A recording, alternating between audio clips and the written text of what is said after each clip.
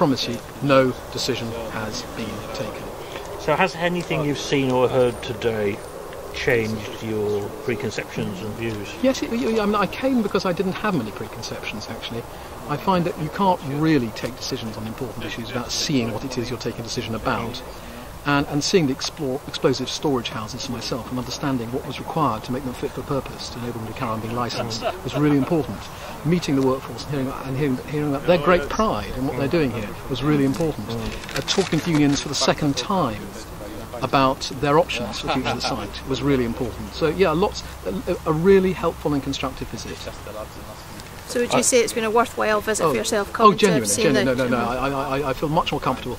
I've never been inside an explosive storage house until today. Have you been inside an explosive? No, I've not. Well, they're not very exciting, which is quite interesting news, because that means actually the capital cost of refurbishing them is not as great as one might have feared. I was going to say, because the MOD were working on a subsidy of 100 million, and the unions... My own view is the figures are much closer together than people imagine, because the unions tend to talk about the short-term capital costs of refurbishment.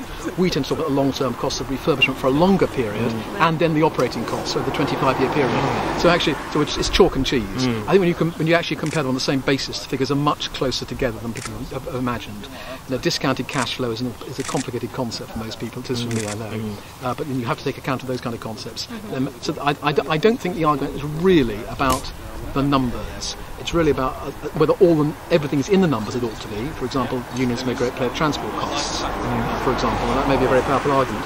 It's about resilience issues, contingency issues, making sure that we can achieve with our defence munitions establishments what we need to achieve in a time of war or conflict. So it's about bigger issues than just the costs of running and refurbishing this establishment. I mean, one of the arguments... But that's very important. The costs are very important. One of the arguments the unions have made is that if the closure does go ahead and Kyneton is used as the sole base for supplying war cotton, all this will have to move through by road, where at the moment, of course, it can move by rail to this site. Is that something that you're going to... just not simply looking at it as an accounting exercise, you're actually going to look at, It is one of the considerations in the balance, yes, it's one of the very important questions. And incidentally, by the way, the very attractive nature of the location of this particular depot, Longtown, means that we are in a position, I think, to look very constructive at the possible engagement of the private sector and use of the underused facilities of this site. This site is an underused asset. Whatever decisions are taken about its future as a munitions depot, it's underused. And it'd be great to see more jobs created here through the private sector.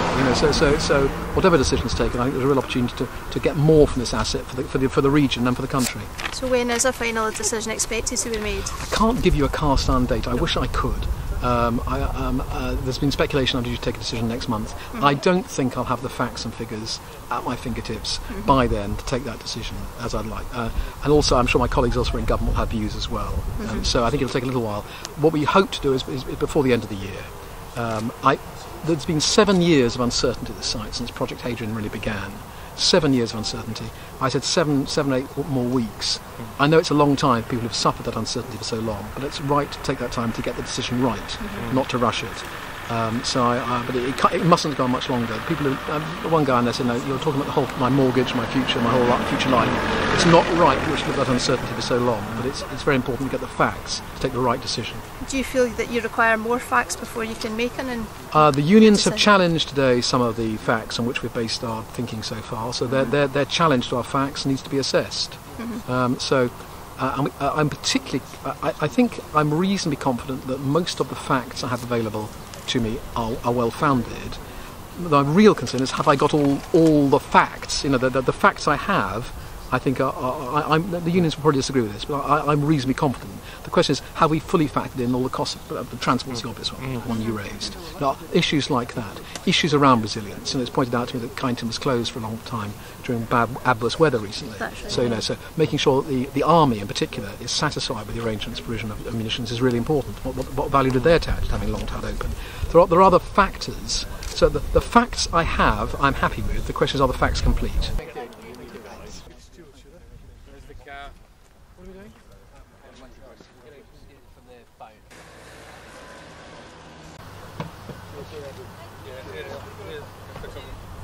What are we doing?